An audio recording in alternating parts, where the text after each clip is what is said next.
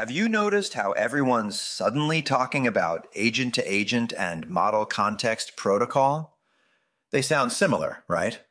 Both are hot topics in the world of AI automation and intelligent systems, but they actually solve two very different problems.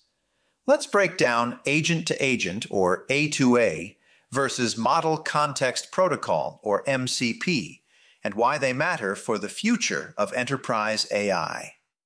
Agent-to-agent, or A2A, is all about communication.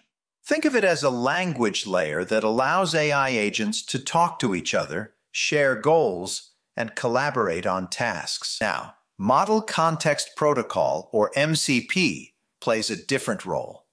MCP connects an AI agent to real-world tools and systems, things like APIs, databases, or even Azure Logic apps. So if A2A is how agents talk, MCP is how they do. When you combine A2A and MCP, you get something powerful. AI ecosystems where agents not only collaborate, but also take real action.